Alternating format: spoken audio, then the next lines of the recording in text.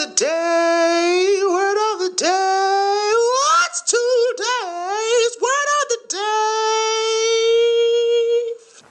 Hello and welcome back to another exciting episode of The Word of the Day is improving the world's vocabulary one day at a time. Today's word of the day is imply. Imply. I-M-P-L-Y. This is when you say one thing that kind of makes people go, so what you trying to say? Meaning that it kind of sounds like you're hinting at something else.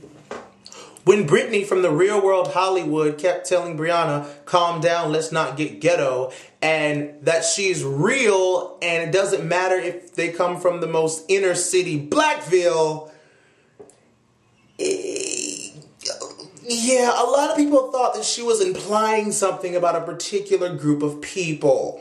And that's today's word of the day. Use it in a sentence. And that's today's word of the day. Imply. I-M-P-L-Y.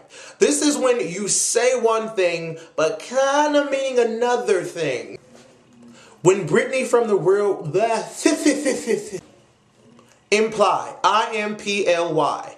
This is when you say one thing, but kind of hinting at something else, but you just don't want to say it. When Brittany from The Real World... say it!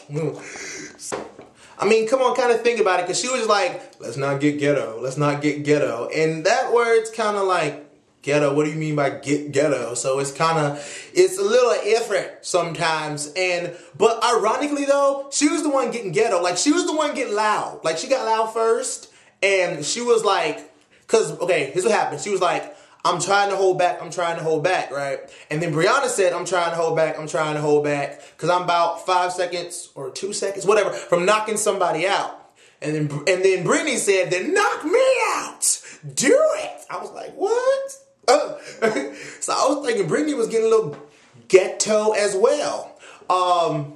And it was weird because, like, in episode 1, she was like, can you teach me how to ride the pole? Yeah. And then episode 2, she was trying to, like, kind of throw it in her face, like, yeah, where's your pole? Where's your pole? Odd. But anyway, I think they're okay, though, because I think... What she say? Brittany said, like, she's the most down-to-earth person and I love her, but sometimes she gets ghetto. But then Sarah, after Brittany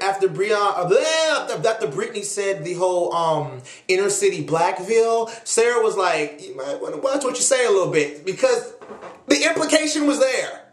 See what I'm saying? Okay, gotta go.